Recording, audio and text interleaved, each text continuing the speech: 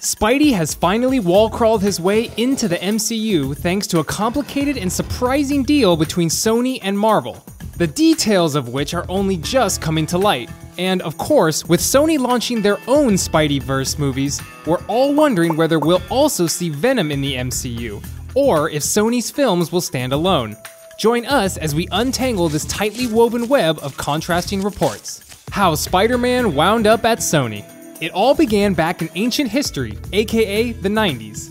After huge comic sales in the 60s, 70s, and 80s, a slew of bad business decisions and a shift in the comic market caused Marvel's stock to plummet, and they declared bankruptcy in December of 1996. You didn't think it would be so complicated, did you? Without a movie studio of their own, Marvel had sold their biggest characters, Spider-Man, Fantastic Four, and the X-Men, to Sony and Fox. Only a fraction of the box office gain went to Marvel Comics, so in 2005, they decided to make their own films.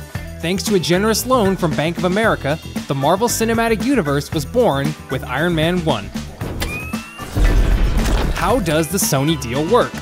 Ever wonder why there have been 6 Spider-Man movies in the last 15 years? That's because if Sony doesn't make a Spider-Man movie at least once every 5 years, the rights revert to Marvel.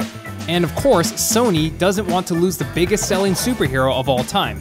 But all wasn't well at Sony HQ. Crawl back to 2014 for a moment, and you'll remember that the relative failure of The Amazing Spider-Man 2 left the franchise battered and bruised like it had just gone 10 rounds with the Rhino. Sony was left flailing, throwing out ideas of a solo Aunt May spin-off that proved how aimless the franchise had become. Enter Marvel. It's 2015 and fans are clamoring for Spidey to swing into the MCU. So, Sony and Marvel put their heads together to come up with a solution. Spider-Man would be integrated into the MCU, rebooting the franchise with Tom Holland's debut in Captain America: Civil War.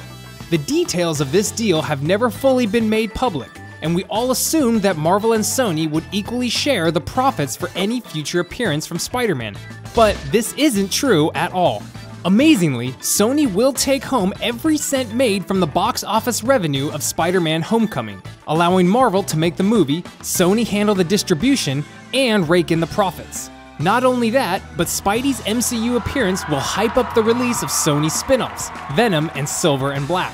So, why would Marvel agree to this? Tell me what's going on. Well, the studio may win out in the long run.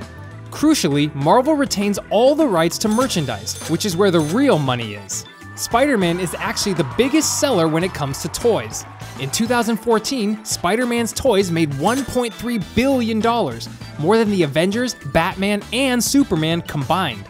And of course, Marvel will retain all profits from Spider-Man's appearances in other MCU movies like Avengers: Infinity War.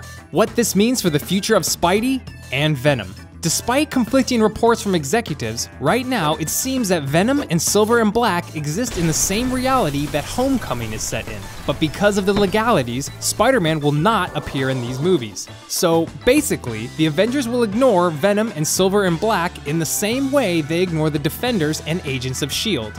Or at least that's the truth until Feige tells us it isn't. But if you're hoping to see Tom Hardy and Tom Holland go head-to-head as Venom and Spidey, don't hold your breath.